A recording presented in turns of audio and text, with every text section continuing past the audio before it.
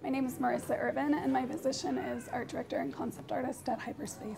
Virtual reality and realities in general really have kind of hybrided the tech space with art even stronger in a lot of aspects. And so it's really neat to be able to work with a team of engineers and discuss how things are going to be implemented. But the exciting part of it to me is it's also a newer, fresh, explore territories. So we have a lot of freedom, in a sense, to really push boundaries, to see new ways of storytelling, especially with extended reality, because you have the hybrid of physical and digital.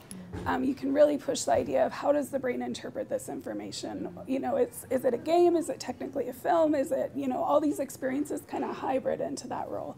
In this space in particular, scale is really important because we're building and recreating things in the physical space. So not only is scale important, but also making sure that we can actually create it versus something that's really curved cannot be manufactured that way. And those are all things that you might not have to look at if you were building something such as a video game in the same way. Because here you need to be able to place your hand on it and interact with objects physically. I really love world building, so the ability to build a world from scratch is very exciting to me. Also, working with a team of artists who are very skilled in themselves has been really exciting to see what we can create as a larger team.